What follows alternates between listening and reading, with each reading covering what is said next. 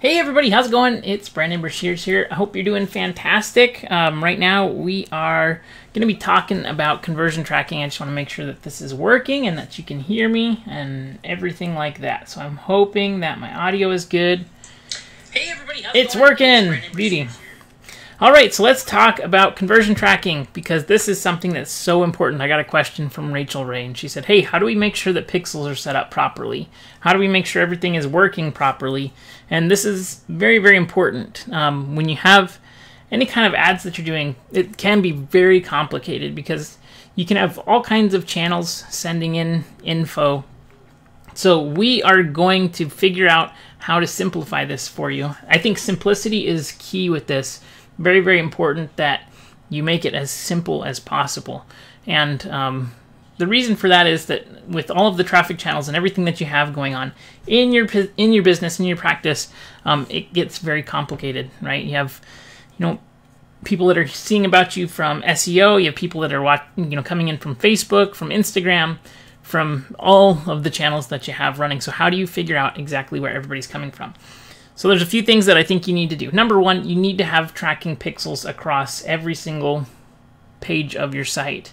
And so what are tracking pixels? Pixels are pieces of JavaScript code that basically identify the browser of the user and allow you to track these people across all of the different channels. We have pixels today, and pixels are great tools, but I think that in the future we probably won't have pixels. And the reason for that is there's been a huge backlash on privacy and things. So this is a great tool to use right now. And as much as we can use it and as much data as we can get out of this to really understand what's working and what's being profitable for you. There will always be conversion tracking with URLs and things. But just the level of data that we get from pixels is wonderful and amazing. So we need to use that right now because it's a tool that we have available to us. So that being said, on our websites, we need to have tracking pixels on every single page. So that way we're going to be able to remarket to these people. We'll be able to see, what these different audiences are engaging with, and it's going to help you to get, better data. So that being said, let's talk about how to install tracking pixels on your site. There's a tool that's called Google Tag Manager, and Tag Manager, in my opinion, is the best way to get pixels installed. And the reason for that is if you don't have technical skills with your website and things, having that container put up is going to be super beneficial for you.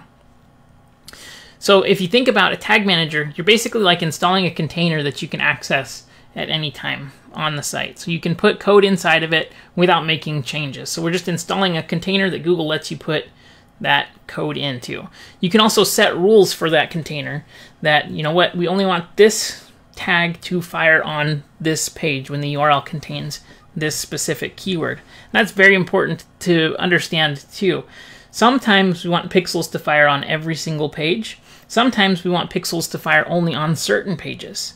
And that's how conversion tracking happens.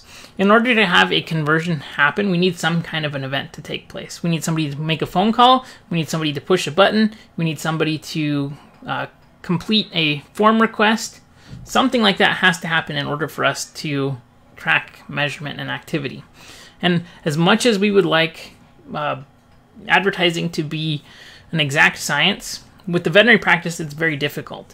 When we have campaigns that are e-commerce based where we're selling something online, that is far easier to attribute sales and to understand how much money was made and to understand what the actual return on investment was, because we have a standard set of products and services that we're selling online, right? And if you have a veterinary practice, it varies greatly. You have your average order value and things, but you never know what specifically you're going to get. You can average, and that's definitely good.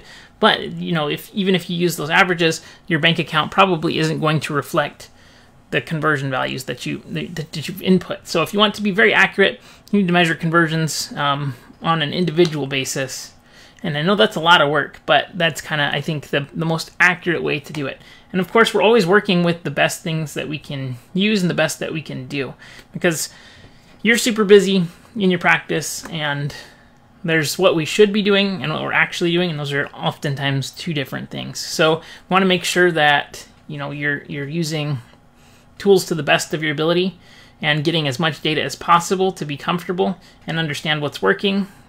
But there is always going to be, some kind of gray area, just because it's not a perfect science. And unless you start selling all of your services beforehand, before they come into the practice, that would be the only way to actually track perfectly accurate what your revenue was from each one of your channels.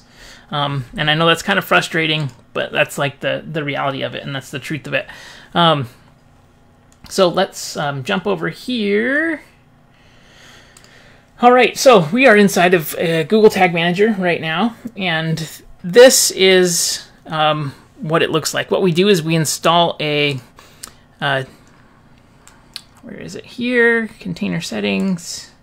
Oh, there it is back there. So these are the two pieces of code that we install on every single page. We install this on the head page and in the head section, and then we install this on the body section of every page too. And what this lets us do is it lets us, again, install a container that we can then access without having to go in and put in a pixel on every single page. Once this is installed, instead of going into your website application, you're going to then go and create tags. And tags work like this. So first you have the tag item that triggers. So this could be a piece of HTML, for example. This could be anything Google related, is built in already. And we have all kinds of other things too, integrations as well for third-party applications. LinkedIn Insight, that's cool. If you're doing LinkedIn ads, you'll notice that Facebook isn't here inside of Tag Manager. You're like, what? What the heck? Why isn't Facebook inside there? It's because Facebook and Google are competing products, and so they don't make it easy for you. It's not hard, but they're just not like going out of their way to help them. They're the biggest competitor. So that being said, we have two items that we're talking about here. We have the tag, which is the piece of code that's going to be running. That's the pixel. And then we have the trigger. What is going to make that pixel trigger? Okay? So we have to have an event, and we have to have something that is being measured or monitored. Okay, I'm trying to make this as simple as possible. If you have questions, be sure to comment and let me know what your questions are. So let's talk about Facebook really quick. Let's jump back into the old computer here. And let me know how it's looking too. This is my first time streaming with my it's a gaming PC, so it's made for streaming, which is kind of cool. So anyways, let's go into here. So first of all, we have different spots to track things. And I guess we should backtrack just a second here, because we're getting a little bit ahead of ourselves. So how do you measure effectiveness of your marketing? I think that you need to do several things. First of all, wherever you're running ads, this is kind of in general where you're going to be measuring those actions. You can send everything to Google Analytics if you wanted to, and you could measure everything inside of Google Analytics, but you're going to miss data. Having Google Analytics set up is extremely... All right, we are back. Okay, so we want to make sure that we are tracking the actions inside of the network that we're sending them from. So, really quick here, 1 second, I think I want to make sure I'm connected. We are, okay, good. So we want to have the specific conversion action that's happening inside of that network. So for example, you're running Facebook ads, you want to be measuring conversions inside of Facebook Ads Manager. If you're running Google ads, you want to have Google ads conversions running inside of Google AdWords. Analytics can give you a great overview of the whole system and the whole picture of what's happening, but having those individual items are going to help you to get a lot more data specifically on what your ad costs are and what the cost per conversions are in that network. So I hope that makes sense, and you let me know if it doesn't.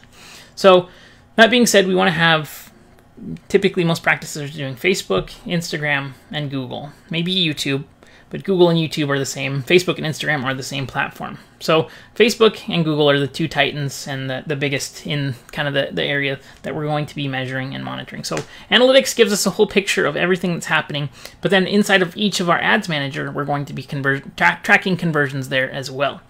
So let's jump into this really quick. We need to have then, if we're going to be measuring conversions inside of AdWords and conversions inside of analytics, we need to have pixels ready for those. Now I mentioned that we want to have certain pixels tracking every single page, and that's true. Let's go into here. I'm going to show you how to do that. So inside of Tag Manager, which is where we are, we will add typically conversion tracking inside of here. So if we're inside of my campaigns, if we go to conversions, and then we can add these different levels of conversions. Now, these conversions aren't going to be an action, again, of somebody actually coming into the practice. Now, there is a way to do it to measure that conversion. It's kind of advanced. We won't be going over that today because we're talking just specifically on digital. But let's talk about this. So inside of here, we have things that happen on the website. We don't use apps typically. We don't use phone calls, and you can actually import data from your from your practice management software, but you have to have it converted by a third-party company. It's very difficult, typically too expensive to make sense.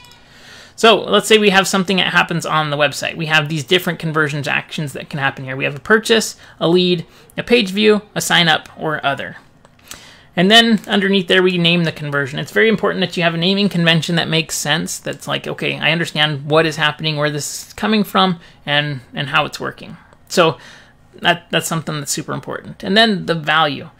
This is, again, what depends on your preference and your practice. Personally, I don't think adding values for conversion is wise because you're going to have, especially in your reporting, it's going to say, okay, let's say every lead is worth $100 because that's what the average client value is. Okay, that's cool. Is that what's actually going into the bank account? No, it's not. So is it really valuable? It depends on what you consider to be valuable. So typically I don't use a value for the conversion. I know it's not recommended. It doesn't harm you. It just doesn't show how that happens. So let's just do, I'm going to do a lead, for example. So somebody comes on my website, they ask for a guide. Let's say that they're going to be using an ad guide that I made, okay? Then they download it. So they're going to get to the thank you page. That's how we tell that they have then downloaded the product, right? We need them to go from the landing page to the confirmation page they've converted. Until that's happened, they're just traffic. They're not a lead. So let's say I'm not going to use a value for it. Again, like once I have, I just don't typically, I like to have just cost per conversions and then figure out what the conversion's made. I hope that makes sense. For every conversion that happens, I think that for most people, that's the best way to do it. One is will be unique. People won't come back typically and re-sign up unless they're interested. Usually that doesn't happen. Conversion windows, this is how long a person interacts after the ad that it's going to attribute that conversion to this specific event. So, you have things like view through conversions and things. So that's why I really like to have this set up inside of Google Ads, because when you have, like, let's say you're running YouTube ads and somebody sees one of your YouTube ads and then they go on Facebook and they see a Facebook ad. If you have view through conversions set up, people will attribute some of that conversion to the YouTube ad. So those kind of impression-based branding ads, you can see the effectiveness with those conversion windows. And it tells you what the view through conversion data is here. Jumping back in here,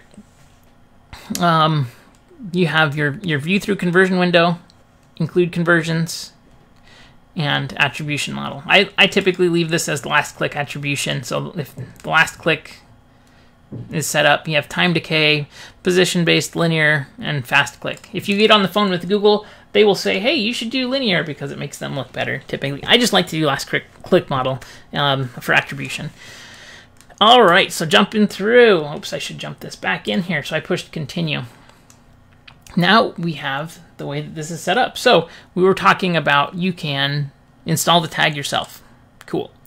We have to install this code into the head section of the specific page that we're running the ads on. So that's where it gets to the point of like, okay, we have to set up these codes on every single one of the pages.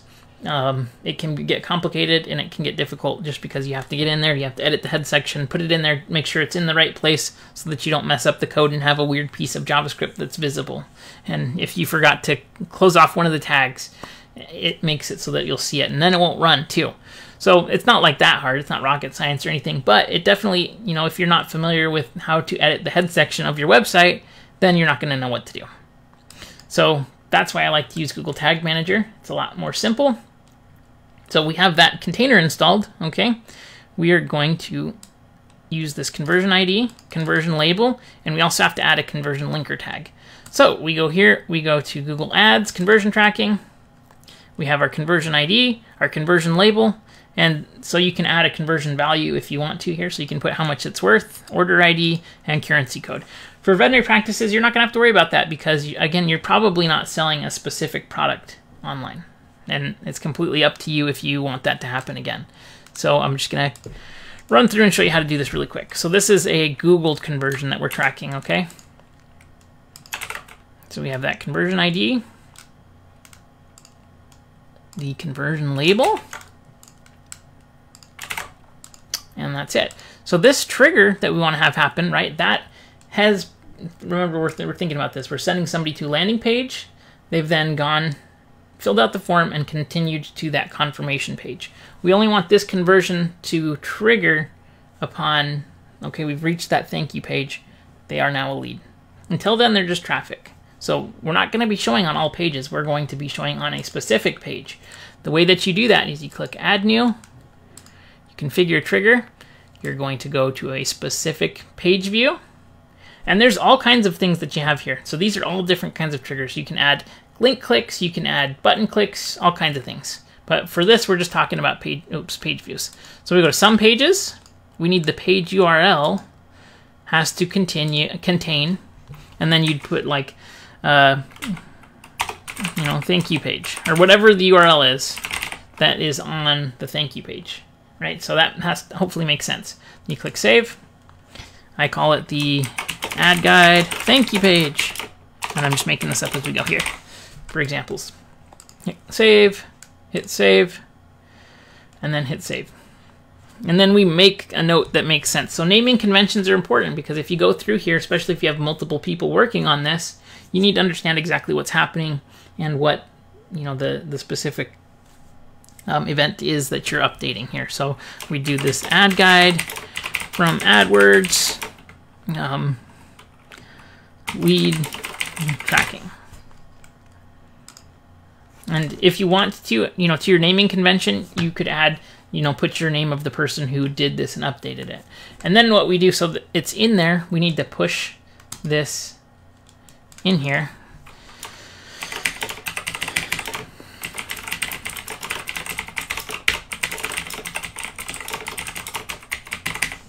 Okay, and you could put a more detailed description.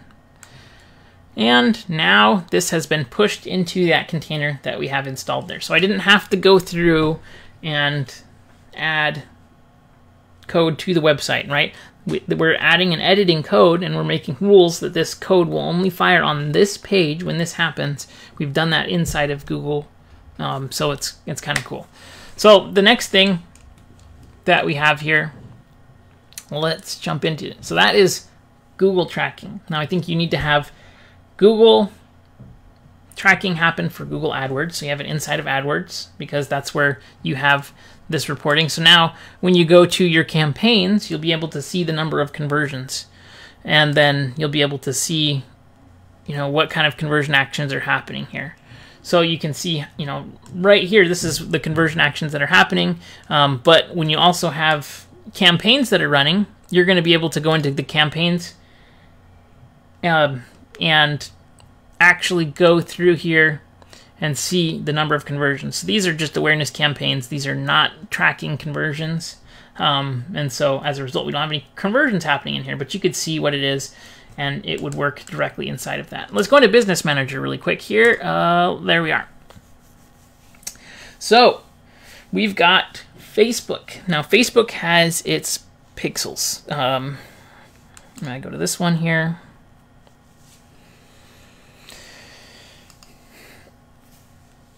And inside of my pixels. So we can see that we have, it's very interesting that they keep changing this and adding all kinds of cool things inside of this. I'm super excited about it. But let's jump into here and set this up.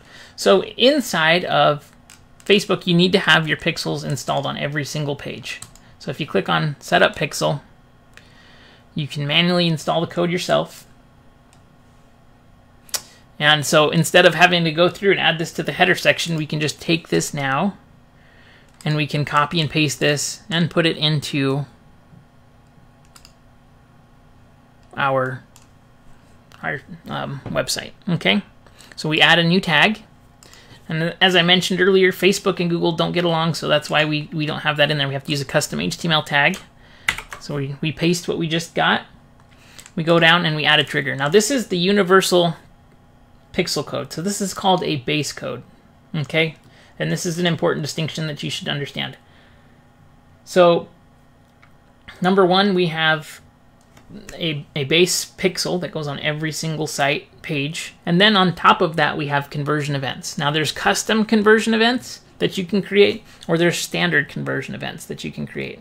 Now my suggestion that I strongly suggest for almost every single business, with the exception of companies that are running, I'd say upwards of $1,000 a day in ads, creating custom events, it's only beneficial if you're pushing tremendous amounts of data through that pixel. And what that means is that when somebody goes to that page, Facebook is able to take data of that person that's completing that event, and then they're able to basically compile data on that and then optimize for that kind of a person. So they're collecting data and they're trying to produce as best of a result as possible. And so for most people that aren't running tremendous amounts of budget through their ad campaigns, it's important that you say, hey, Facebook, I'm looking for people who do this action. And you know what this action is. You know that people are likely to do this action because you're collecting data on everybody. So use those standard conversion events as much as possible, okay? Let's jump back in here, though. So we want that base pixel to go out on all pages. We're going to hit save, and we're going to Facebook base pixel. Hit save button. All right, next thing that we're going to do, okay, so we have our pixels. That's the base pixel. And we're going to hit continue. Now we have standard conversion tracking events that we have available to us, okay? So we have these different categories of businesses. And it makes things that are relevant to your business. E-commerce and retail is going to be the one that works for veterinary practices because you're a retail actual store, okay? But here we have all of these different standard conversion events. We have view content. We have search, people that perform search within your websites. Add to wish list, not very valuable for you. Add to cart, not very valuable for you unless you're actually selling things online. If you have a pharmacy or something, you know, that you're selling stuff, that's cool. A purchase event, again, you have to be selling things to have these make sense for you. A subscribe button, so it's a paid subscription that they do. Start trial, this is not super beneficial. That's again for if you do a membership or something like that in your business. Complete registration, this is very, very solid. And I think that is a great one that you should be using, just because if you do, like if you go into, for example, real estate, we have these ones like lead. When you're actually optimizing for conversion events that are leads, you are competing with everybody who's trying to get leads as well. So it's just typically more expensive than complete registration. But complete registration is kind of my go-to anytime I'm doing ads that I'm trying to generate opt-ins or email newsletters or things like that. So that's helpful. Like let's say you created a guide for puppy potty training. You would be optimizing for complete registration. Then we have contact. which is great. So if they do chat with you, if they call you, if they anything like that. Now, the way that we do contact is we add these conversion triggers that are a button click or a link click on mobile, things like that. Okay, jumping back in here. And then we also have find location and schedule. So you can add this schedule on somebody has actively gone through and clicked the button that says complete appointment. So they've scheduled a time with you and then added an appointment inside of there. So you use these pixels on top of the base pixel. So you have to copy this to clipboard, and then you just put this on that specific page that you want it, again, to be triggering on. So don't forget, we need the traffic to come through, and we need them to take a specific action, and then they get to that thank you page. So that action needs to happen before this conversion event can take place. Okay? So if you don't have something set up to do that, you're not going to be able to track those events. You're not going to be able to track those conversions. I hope that makes sense. Let's continue on here. All right. So we have our tags. We're going to configure a trigger. Again, we're going to go to custom HTML. We're going to paste this complete registration. Once this is set up inside of Tag Manager 2, you're not going to have to go back through and redo it. We're going to call it, this is our custom HTML, and we'll be able to call back this at any time. So that's kind of cool. All right, so we only want to be doing that on a specific page. So let's add a new page. I'm just making this up as we go here, by the way, but it's a page view. We're only going to show on some pages. We're going to use our page URL, and it needs to contain the thank you puppy guide, all right, or whatever. And we'll call this Facebook complete registration pixel thank you puppy guide.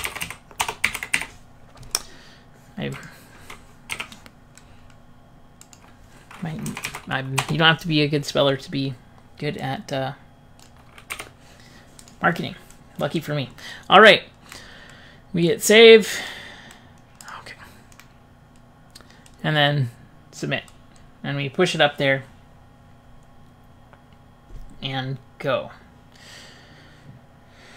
So this is how you do conversion tracking inside of each of the traffic channels. And the way that you're going to measure that conversion tracking is that when you have Facebook ads that are running and you go into your Facebook ads manager, you're going to be able to see cost per actions. And I'm trying to think of ones that I would like to show you. I'm trying to think of, so I actually pulled this up. This is inside of a program called AdEspresso, and I love using AdEspresso just because it helps me to get more done. I don't have to go into Facebook to run ads, and so being an ads guy, it saves me a lot of time. So this is an example of what happens when you have all of these different conversion events and these pixel events tracking and managing. When you run ads, you can see exactly what you spent. We spent $165. Now, I'm going to give a caveat. This is not a veterinary practice. This is an e-commerce play, right? We're selling an actual product. We are collecting money online, and so it's different than a practice. But you could see the same thing. If we did complete registration and you're trying to generate leads and things, then that is how that works, okay? So let's jump back in here, though. All right, so we have how much we spent. We have our top of funnel metrics, right? We have how many impressions we got how much our cost per 1,000 views were, we got how many clicks we got, and what our cost per clicks were. And then we see that we have 19 goals. Now we were optimizing for purchase events.